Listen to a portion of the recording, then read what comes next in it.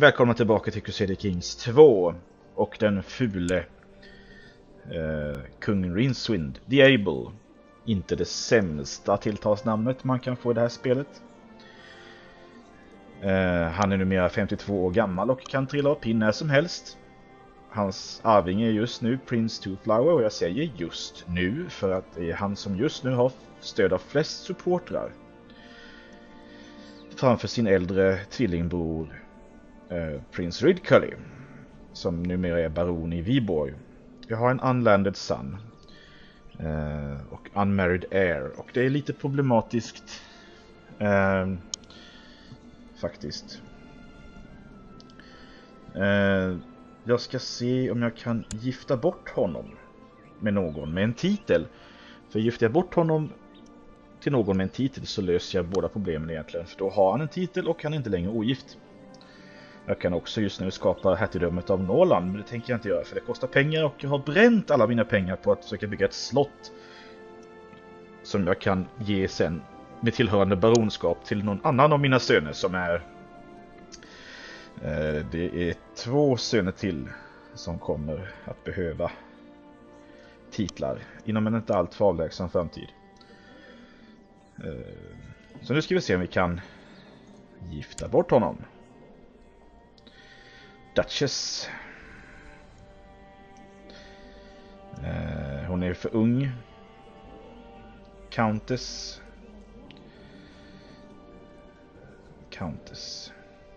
Hon är attractive. Det är en sån här möjligtvis ärftlig bra trait. Men jag vill ha någon som är lite äldre än de här 9-7-åringarna och de här 18. Courtier, det är nej. Prinsessa i Frankrike, ja, men det är ju ingenting som det är lite efter någon baronessa eller drottning kanske.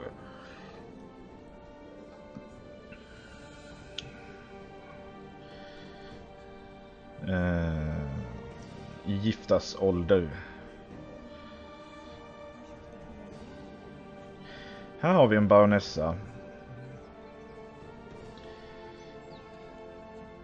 Men hon har, och det är som inte giftasmogen, och sen var det lite tråkiga traits på henne. Har vi en annan baronessa.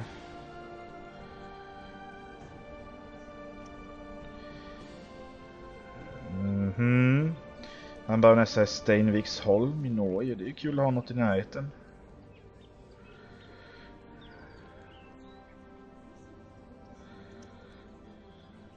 Jag försökte göra honom här till biskop, men det kan jag inte göra. Jag kan inte göra min arvinge till biskop eftersom han då hamnar utanför tronföljden.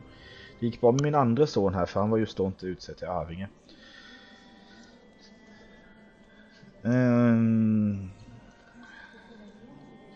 Nej. Alltså i värsta fall skulle jag kunna ge honom ett grevskap någonstans. Jag ligger ju dock under min limit just nu. För jag har ett bra stewardship. Jag har väldigt bra stewardship. Så jag kan ha väldigt många egna förläningar eller egna titlar, om man så vill. Och det här slottet, i och med att jag vill göra om tronföljden så att det inte blir det här valkungadömet.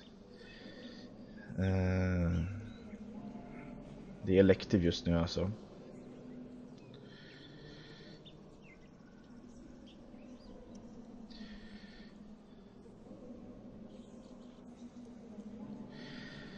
Jag vill ha, det här vill jag ha på sikt då, det äldsta barnet över, men det här kan jag ta, det går mycket snabbare. Det enda jag behöver för att lyckas med det här, det är att ingen vasall som är greve eller högre tycker illa om mig. Och blir det då så, då kommer min yngste son, Prins Cohen, att vara min arvinge. Då är det ju han som ska få det här slottet i så fall kanske, som jag håller på att bygga. Annars faller det slottet bort ifrån ägarna. Så därför vore det bra om jag kunde gifta bort.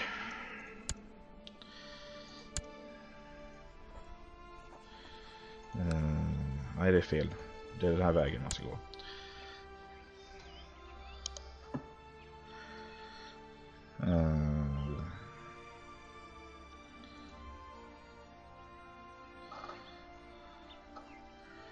Gärna så fort som möjligt, som jag sa.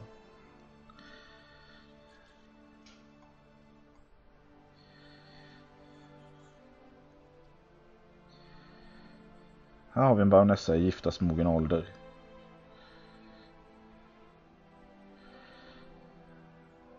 Hon är stark, ödmjuk, grym. Men du är baronessa.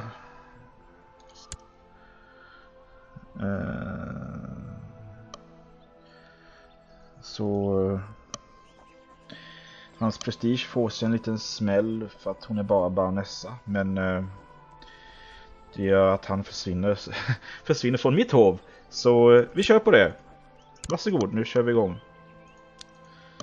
Vi ser om de accepterar detta giftermål. Ja, så där. Gick de här på. Och Two Flower Discworld has left your court for the barony of Sarno. Så, det är nu en son bortgift. Med en titel. Och nu kan jag fokusera helt på att jag skulle kunna förklara lite krig här uppe och ta Lappland och Västerbotten här, men jag tror inte det. Jag tror, för då kommer jag få fler vasaller som är missnöjda med mig, eftersom de här två då kommer att bli mina vasaller och kommer att vara en annan religion och kommer att vara missnöjda med mig. Så jag ska istället försöka få de vasaller jag redan har att gilla mig så jag kan ändra tronföljdsordningen. Och det vi har här är alltså Ångermanland och Medelpad gillar mig inte. Det är de två nya tillskotten. Och du gillar mig inte för att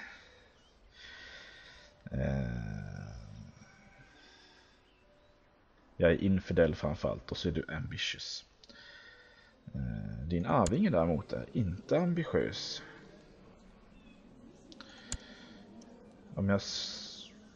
Du är depressed och infirm. Du kommer nog inte leva så länge till. Tror jag. Och då kommer det där kanske lösa sig lite av sig självt. Om vi tittar på Ångermanland istället. Han tycker inte om mig heller. Och det beror på att jag förklarar krig mot honom. Ja, jo, det gjorde jag ju. Infidel, och han är avundsjuk. Han är inte heller jättepig, han är stressad. Kanske hans arvinge är lite mer... Ja... Om vi kan få det att konvertera. Nej. Okej. Kan vi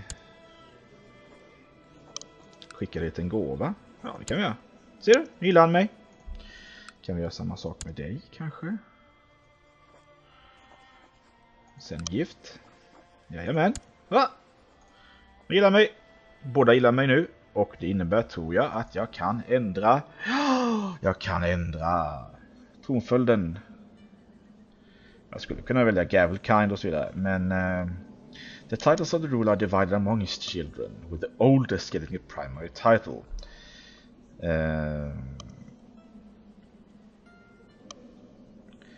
Det gör ju att ens titlar splittas upp vid varje kungadöd, om man säger så.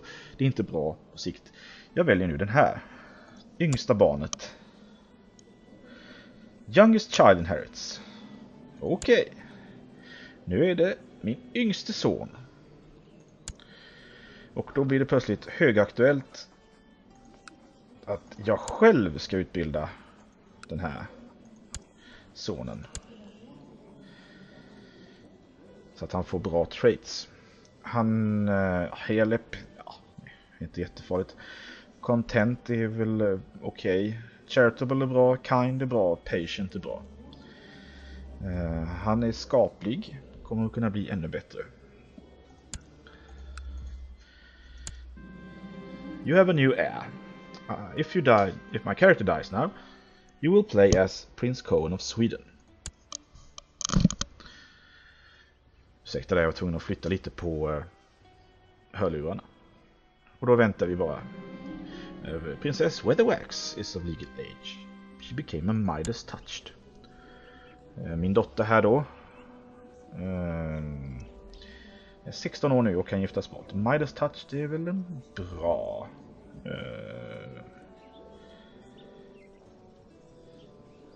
så att säga uppväxt, utbildningstrait. Bland annat +9 stewardship. Bra om man ska vara härskare. Deceitful, patient och shy. Intressant kombination. Henne ska vi då gifta bort. Vi ska se, vad har vi fallerade här? Vi har Danmark, Jylland, Sarno.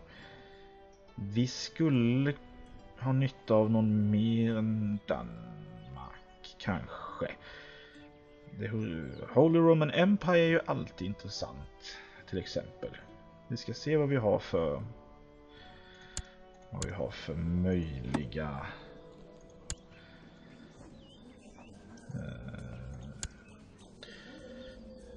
matrilineal helst, så att barnen, de här får sen blir av min ett. Navarra. Ja, lite långt bort. Georgien också, lite långt bort. Frankrike visst, men han är lite för ung så det kommer ta lite för lång tid. Sen är det Courtiers, Holland, Island. Courtier i den bayerska revolten. Det tror jag inte låter som någon framtidsgrej. Oj då. Nu rasade grejer här bredvid mig. Det får ligga. Jag ska säga, jag har ju faktiskt löst det här problemet med bruset och batteritid. Jag har helt enkelt satt in en förlängningssladd. Det finns uttag med jordade uttag. Det finns jordade uttag i huset. Fast inte där datorn står. Men nu har jag dragit en sladd.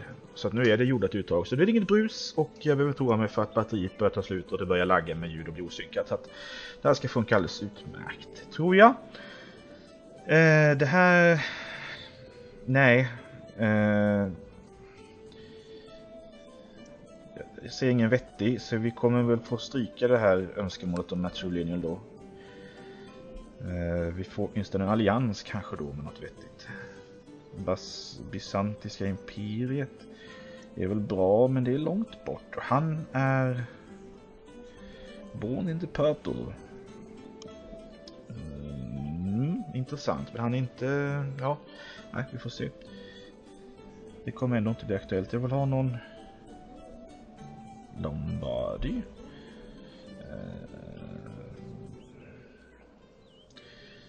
Ancona. Västlandet är ju kanske bra.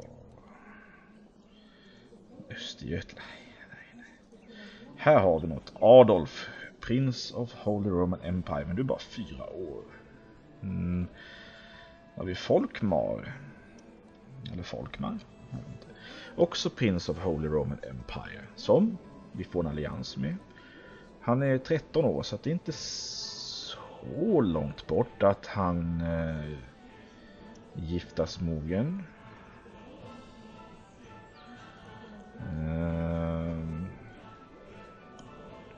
Jag tror inte vi kan hitta någon bättre faktiskt. Sen hans traits är väl lite sådär, va? Men vi kör den förlovningen för alliansens skull, så får vi se vad kejsaren säger om det förslaget. I accept your suggestion. Skåda min mustasch inte minst. Fin, och vilken krona sedan. Mustaschklädd man med krona. Kan man vara med inne på medeltiden egentligen? Jag tror inte det. Och nu när vi har det här tronföljdstjofräset, vi kommer behöva hitta på någonting till prins Havelock. Ambitiös och grym. Den här sonen ska vi gifta bort långt bort. Nu har vi någonting här. Va? We propose that Prince Heinrich och and Princess Nanny marry. Här är någon gammal förlovning som nu går in i uppfyllelse då. För att han har precis blivit 16 här, ja. Då hade vi redan en allians på gång med Holy Roman Empire. Men man kan ändå vara för säker. Och matrilineal är jättebra, för att då blir de av min ett. Så den köper vi. Och nu kommer han hit då. Du är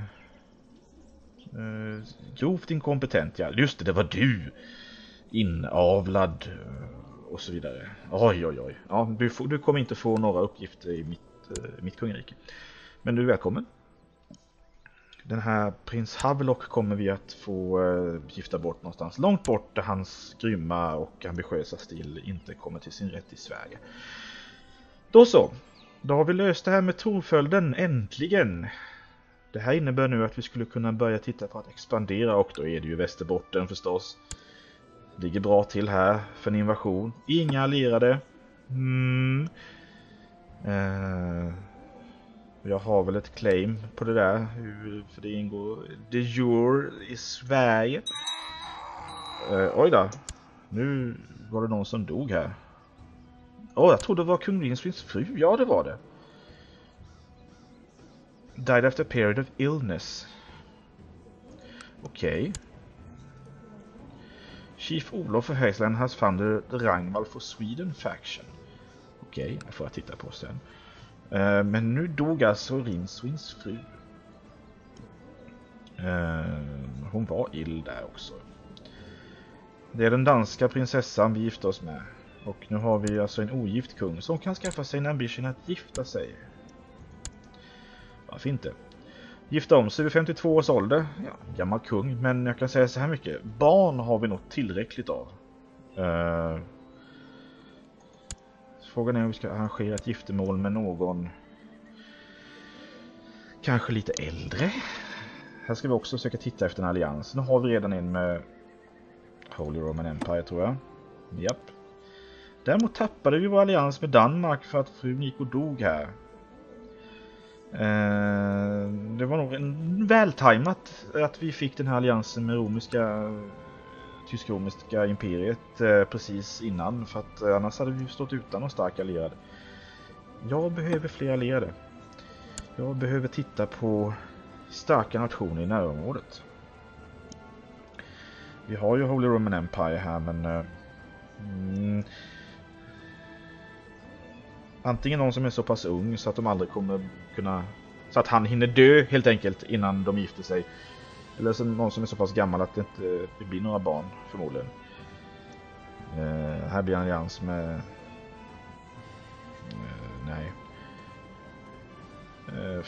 Frankrike vore ju inte fel, men hon är i den här åldern där det kan bli aktuellt med barn sen.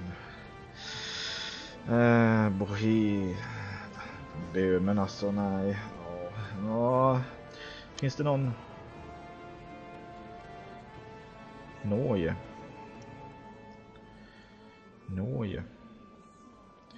Kunde ju vara något. Men den alliansen kommer ju inte komma i effekt förrän om 9 år, och jag är skeptisk till om kung Rinsin lever om 9 år faktiskt. Det vi vill ha är någon lite äldre. Har vi här. Kochi, här får vi en allians med Moray. Ja, inte mycket att hänga i julgraden. Vi vill ha någon lite äldre, men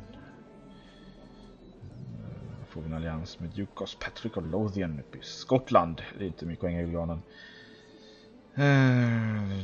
Kochi.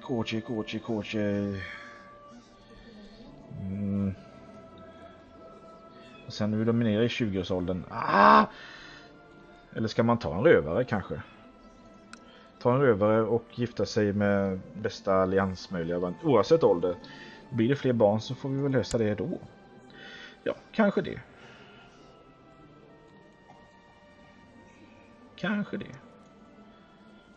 Gå på rank istället.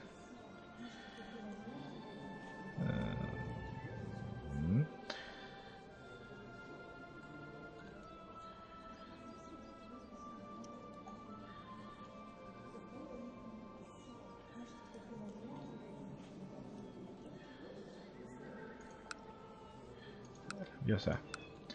Vi börjar om. Där. Nu har vi det här. Holy Roman Empire. De har vi redan. Frankrike.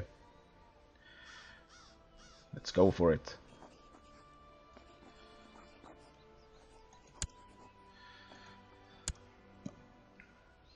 Så får vi se om det blir något giftermål.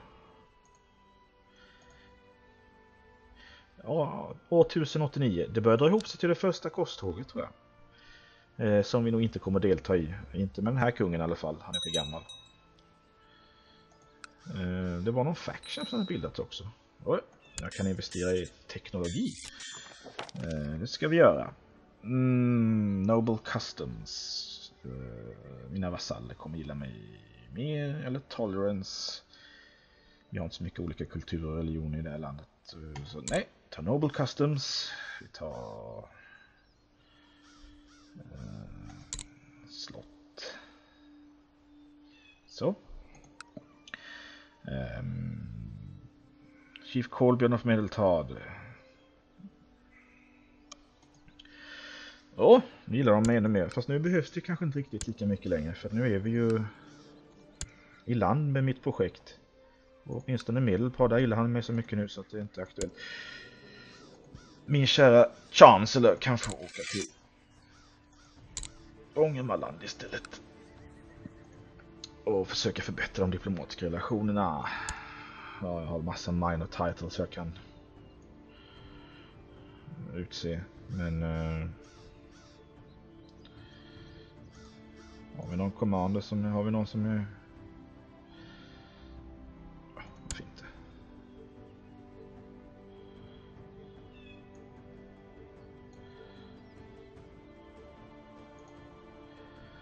Nej, de andra är dåliga. Vi skulle kunna snåta oss Västerbotten också. Det är väl det som är mest aktuellt. Danmark vill jag inte anfalla just nu och inte Norge heller.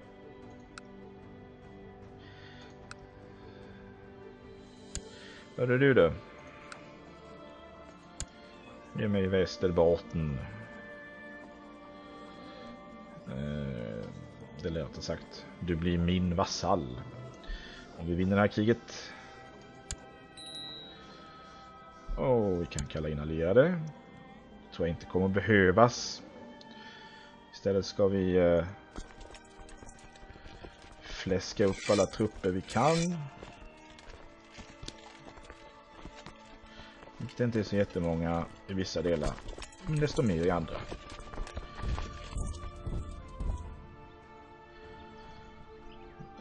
Nu har det hänt någonting här. Jaha, min domain size gick ner för att min fru dog. Hon drog upp den lite, tror jag. Det här slottet ska vara färdigt till våren. Då kommer jag att ha... Då kommer jag ha... för mycket titlar. Okej, nu kan tydligen gotlänningarna gå i land utan båt. Det är något nytt i någon patch här. Det är ju intressant.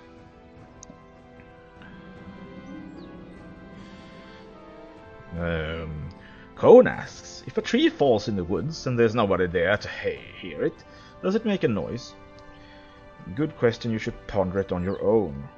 Han kan få en löning eller kan han bli blyg? Och blyg är ju en dålig trait. You should concentrate on something useful instead. Han kan bli diligent, vilket är väldigt bra, eller arbitrary, vilket är väldigt dåligt. Vi tar en rövare. He has gained a diligent trait. Bra. Det kanske blir en vettig härskare av dig också en vacker dag. Om inte din underbror Havelock ställer till det. Vassal levies raised too long. Ja, ni gnäller alltid på det där. Så, då har vi fläskat ihop en bra armé som kan gå upp hit och slå dem. Lagom till sommaren kommer, så att inte alla trupperna fryser ihjäl. Min steward har samlat in lite extra skatt i Södermanland. Kommer väl till pass. Där är vi färdiga med slottet i Sörmland. Och därmed är jag baron också. Och då har jag för mycket holdings. Detta måste jag åtgärda. Eller jag kommer inte få Västerbotten i och för sig. Det kommer ju att bara vara en vasall. Det kommer inte vara min personliga holding. Så den kommer inte räknas mot min domain size. Av väst var de fryser ihjäl här. Nej. Ja, det finns inte mat så det räcker. Ja. Och nu ska du belägra... Tänkte du, ja. Vi får väl se. Siege of Tribe of Västerbotten. Victory. 100% war score. Nu tänker jag kräva att du blir min vasall. Och det blev du. Välkommen till Sverige. Och jag har min chancellor har gått och dött, tror jag. Följts en ny. Ragnvald. Är det du som folk vill ha som... Nej, det var inte den Ragnvald. Det finns ju en faction.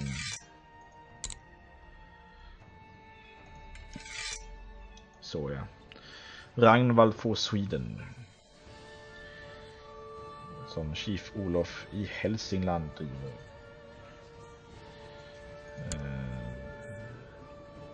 Det är alltså... förstås. Min gamla antagonist. Erik de Hiden. Har dött en naturlig död i fjol. Eller för ett par år sedan. Men ett av hans barn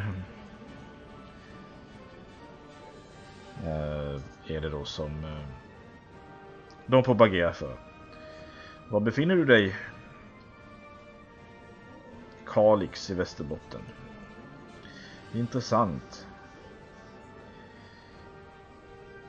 Jag tror jag ska försöka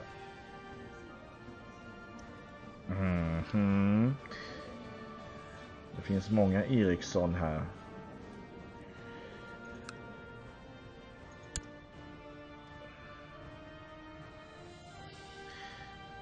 Är ni chief båda två av Västerbotten? Det är alltså Erik de Hidens dotter här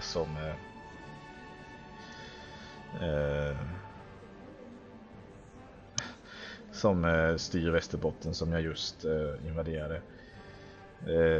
Kommer nog bli ett problem, tror jag. Men den här factionen är ju rätt ofarlig.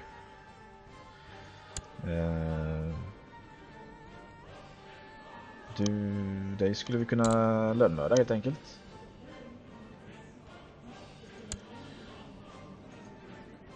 Så löser vi det problemet. Auto-invite plotters, ska vi se.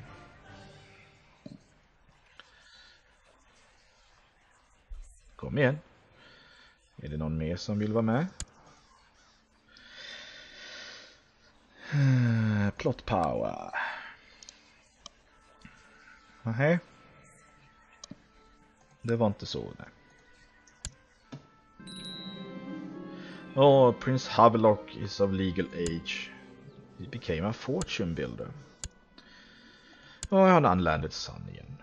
Jag skulle kunna ge honom slottet. Baronskapet här nere som jag precis har byggt. Men det vill jag inte. Det ska min yngste son få. Han är myndig om bara ett par år. Så istället så ska vi gifta bort dig. Som sagt, ambitiös, grym, lat, girig. Ett riktigt kräk. Gifta bort dig så långt bort som möjligt. Nu vill vi hitta någon baronessa långt bort i stan.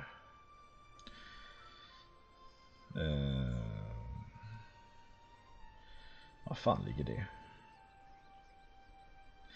Kastilien, förmodligen någonstans i Iberiska halvön då. Det är långt bort. Men du var inte riktigt myndig, nej. Courtier duger inte. Nej, prinsessa i Norge så att du blir... Nej, långt bort ska du.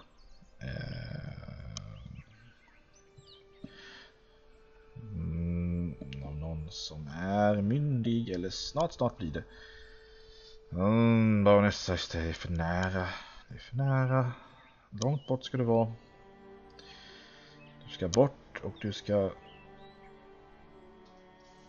Långt bort så du inte kommer att sabba någonting för stackars prins Cohen.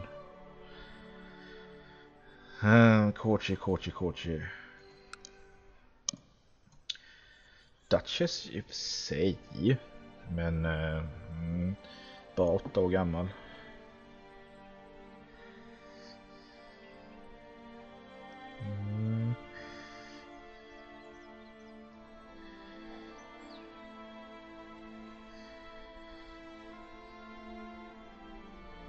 Katalan. Baronessa. Ja. Du där.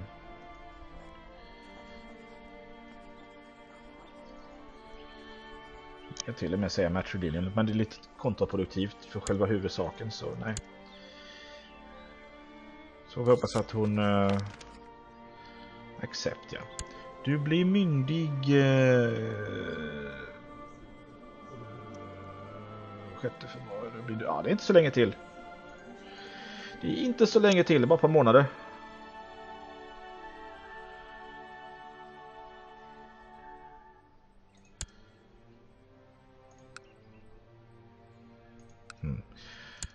Vi skulle nog ha lite pengar. Vi skulle kunna bygga någonting i Uppland till exempel. Och har vi i training grounds till exempel. Det är inte dumt.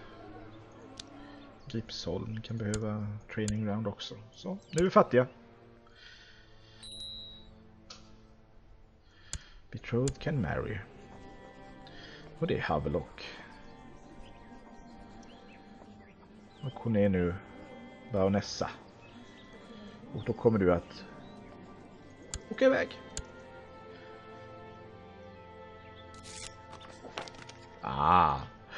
Bye bye. Så. Och den faction har disbandat. Då behöver vi inte längre fundera på att lönnmörda dig just nu. Men det här med att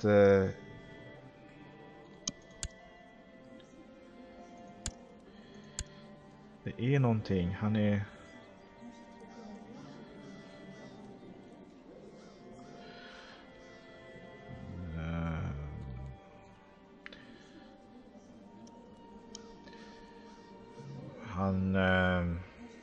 ja, alltså hon är ju dotter till ärkefienden och jag gillar inte alla hans syskon är döda.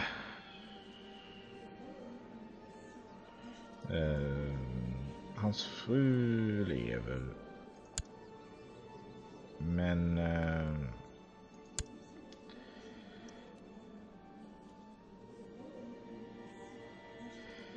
alla håller till i Västerbotten tror jag. Varenda en. Skulle vilja ha ihjäl er allihop. För ni har claims. Ni har claims på Sverige.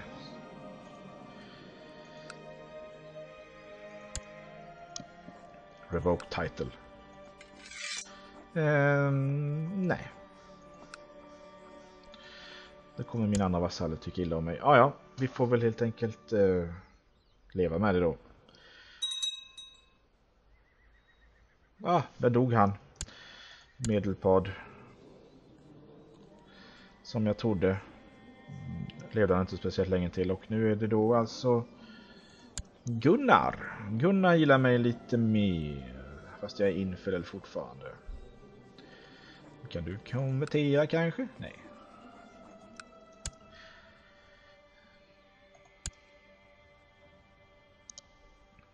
Ja, nu håller de på med sina factions igen. Bertil. Son who was born to Prince Heinrich and Princess Nanny. Nej, Bertil. Att du kunde få barn ens var ju lite imponerande. Men hur är det med min sonson Bertil då? Han verkar fullt frisk faktiskt.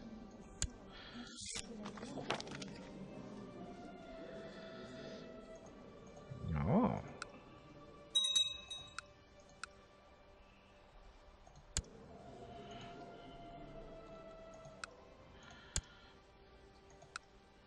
Och nu är han inte chief längre. Nu är han...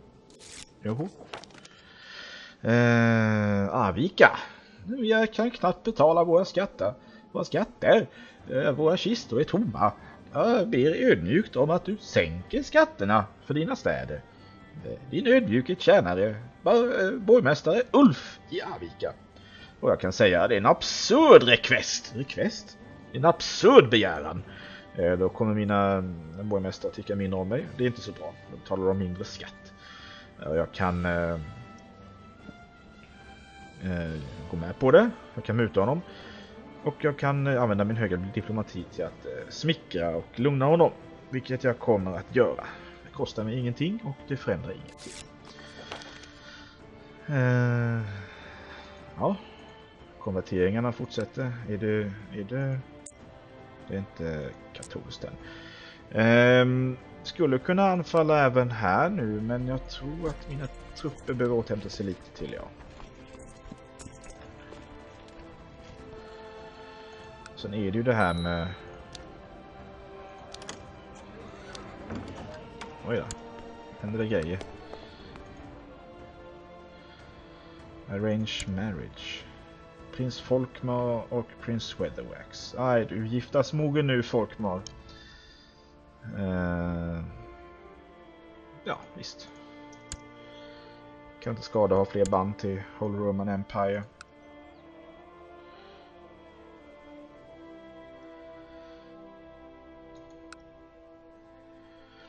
Ett relativt lugn här nu i kungariket. Åtminstone tills jag fått ihop mina arméer igen. Så jag kan invadera dem! Krossa dem! Nu händer någonting här igen. Förlovad kan gifta sig. Jaha, fransyskan är giftasmogen. Tja!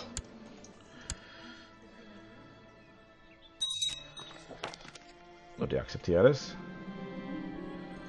Och nu är min kung gift igen. Ännu en Rangvald for Sweden faction.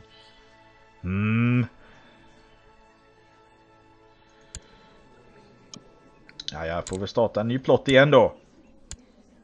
Det ska vara så jävla svårt.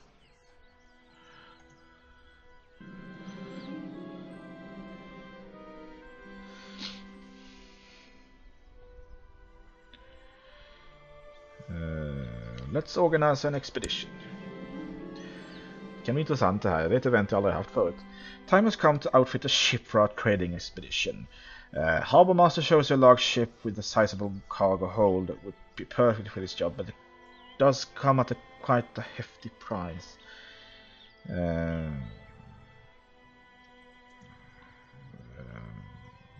Ja, vi köper skeppet då. The word is spread you're planning a trading expedition, and a group of priests have arrived at your court with a request. They are offering a temple funds for the journey if you will allow them to come along on the journey. Of course, it would be an honor to have you with us. Oh, Prince Cohen is of legal age plötsligt. Thrifty clerk, ej? Det är helt okej, höjer stewardship.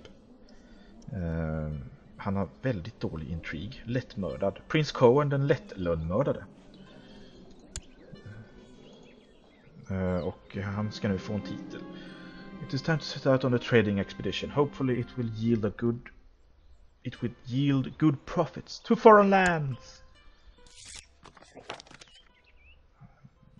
Excellent news. Skatteintäkter från Sörmland.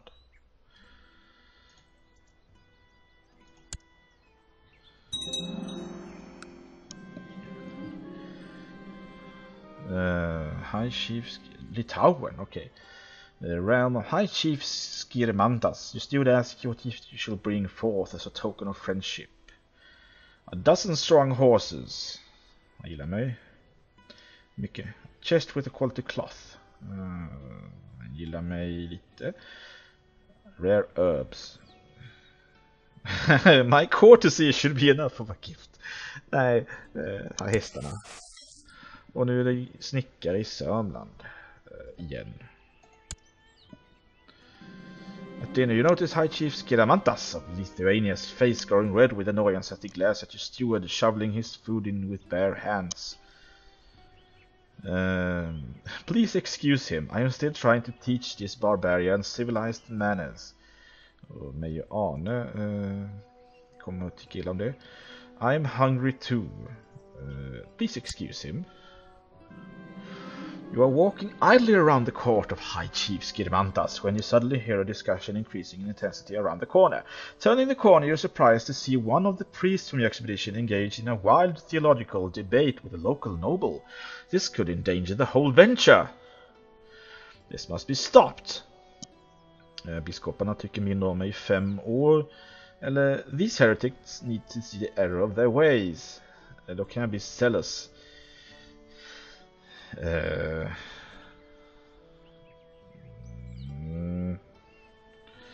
Den tar vi. Det blev nog inte zealous.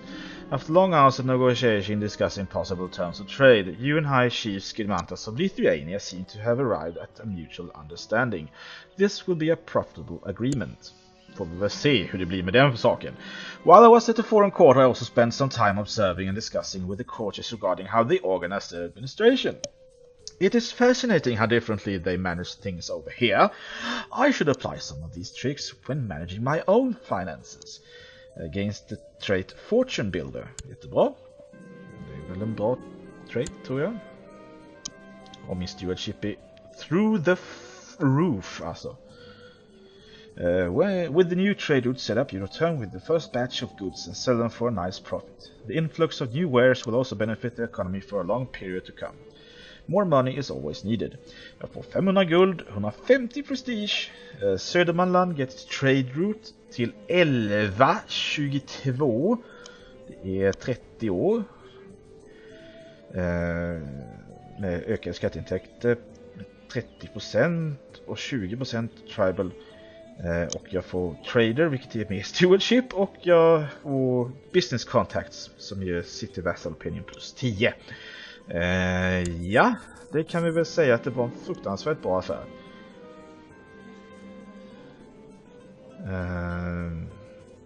Your steward has brought in riches to your realm through his competent handling of the trading expedition, and he probably expects to be rewarded with a share of the wealth. Jag kan ge han 116 guld. Eller kan jag snåla med att ge pengar? Då ska vi alltså se till att städerna i Sörmland får bra handel, för att de har mycket plus i 30 år till. Och Tord i Ångermanland. Ångermanland, han gillar mig lite mer nu. Gillar mig så pass mycket att jag kan...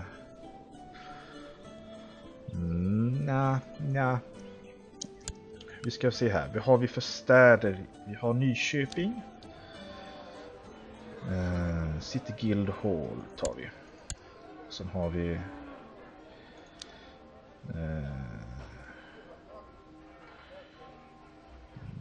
Churchtown, vad fint det. Så har vi det här nya slottet. Det är lite fortifikationer, nog inte fel. Nu har jag fått min mer stewardship, så då har min domain size taket på den höjts. Så nu behöver jag inte längre skänka bort någonting till min...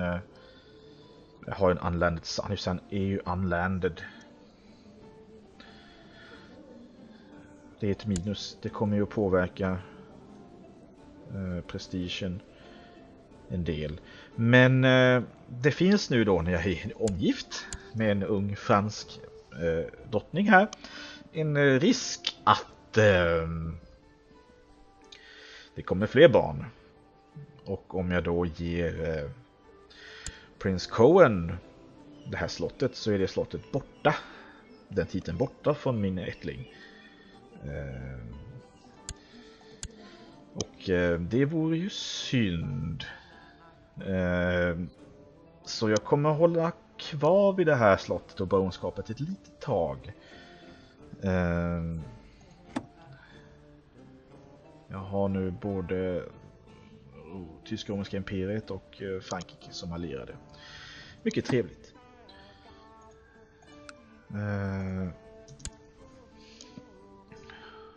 Unmarried heir. Skulle jag ju kunna göra någonting åt i för sig. För ger jag han titeln, då försvinner han ur mitt grepp, om man säger. För då kan inte jag längre styra vem man gifter sig med. Så om vi då utgår från, alltså vi spelar på, vi utgår från att han kommer att vara min arvinge, som han är just nu. Då ska vi försöka hitta en riktigt bra fru till honom. Alltså någon med bra traits. Och som inte ger allt för mycket minus i prestige. För det ser ut att behöva börja med ett minus i prestige. För får han ingen titel innan han blir kung, så får han därmed ingen prestige under tiden han väntar på att bli kung. Vi har en prinsessa i Galicien här som ser lite intressant ut. Nej förresten. Prinsessa i Aragon. Nu ska vi göra den här vändan igen där vi tittar efter en riktigt bra, alltså någon som är geni eller åtminstone quick, med lite skarp i huvudet. Som kanske inte är för lågt i rang. Det är också möjligt att vi hittar någon med en titel, så försvinner ju det här problemet med unlanded son. Så i bästa fall om vi hittar någon drottning någonstans som är har fruktansvärt bra traits. Men det blir inte troligt.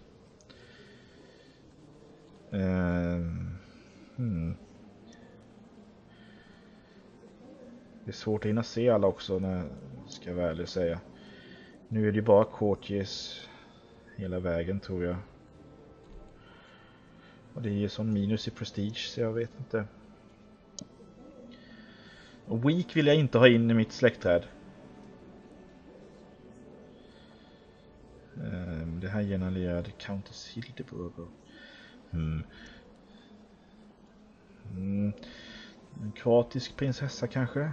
Och hennes traits är ju hemska.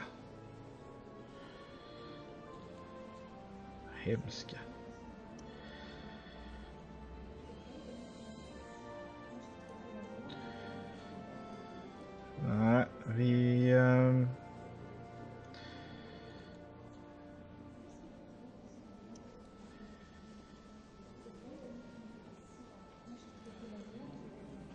courtier in Great Poland. Greater Poland? Greater Poland?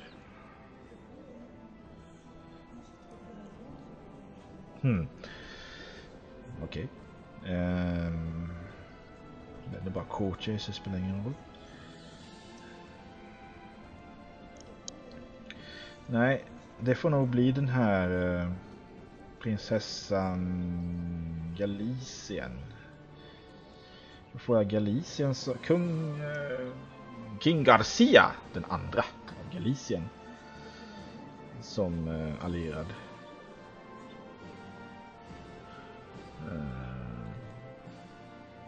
Eller Aragon kanske förresten. Hon har bättre. King Sancho the Spider.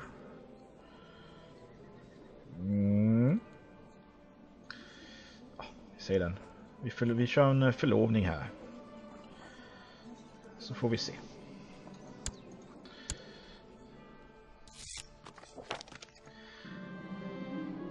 A new bird has arrived to the Mew, and a new book on the art of writing poetry is in the library. I should start reading the book. Okej. Det här kan alltså gå åt skogen eller bra oavsett vilket man väljer. Jag kan få a book filled with bunkum eller en book filled with inspiration, eller att det blir en disastrous falconry eller en fortunate falconry. Jag kommer läsa boken för nu är jag faktiskt kung Rinson lite gammal här. The poetry book is really inspiring. I can feel creativity bursting through my body. Give me a quill. King Rinson the Able gets aspiring poet, giving the following effects. Diplomacy +1. Nu dör det folk som flyger här. Här är den nya hövdinginnan i Hälsingland. Hon är quick. This character is brighter than most.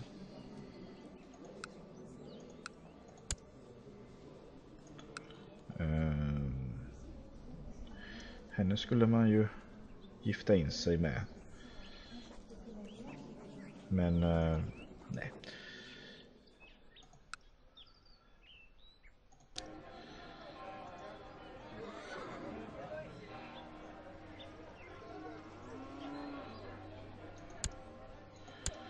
Ska bygga upp deras fort lite här.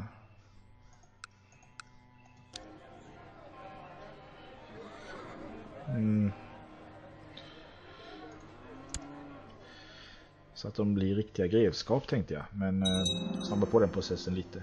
Det får väl vänta då. Behöver mer pengar. Och Johan Pilhuvud, let everyone know about my plot to kill Ragnvald Eriksson. Johan Pilhuvud, din jävla klant. Pilhuvud förresten. Den har jag aldrig talat om, den ätten förut. Och det är de där uppe i Västerbotten alltså. My reputation is ruined.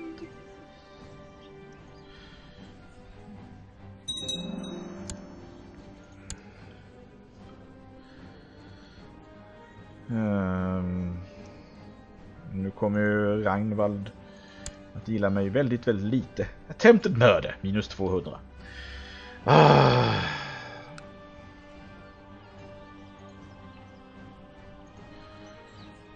Plot powern är usel. Och det är ingen som vill gå med. Vi avbryter det här försöket. Promote commander? Det är något nytt.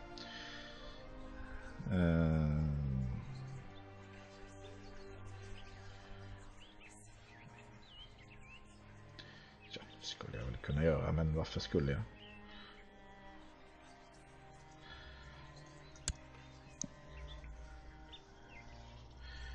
Hur ser det ut med återväxten i militären här? Ja, oj då. Ja, det är för att vi har byggt ut lite nu. Ja. Nu börjar arméstorleken komma upp lite i omfång här.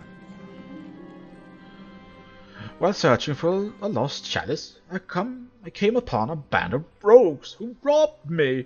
They were too many. Minus 25 guld nästan. Gas. Råna i stackars gamle kung.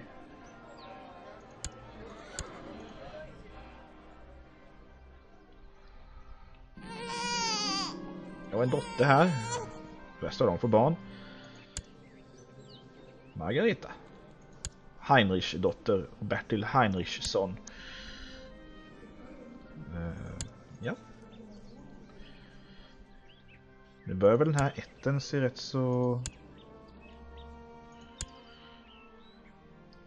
16 levande medlemmar i trädet. Den akuta faran för att ätten ska dö ut är ju avvärjd. Och jag tror att vi här med vänta. My modest attempts to write poetry was never meant to be published in any way, but wherever I go, bards and minstrels are reciting or singing my poems. Fame and fortune fame and fortune awaits. Poet, diplomacy +1. My poetry was never meant for others' prestige. Nej, fame and fortune awaits. han är liksom redan kung, men vadå?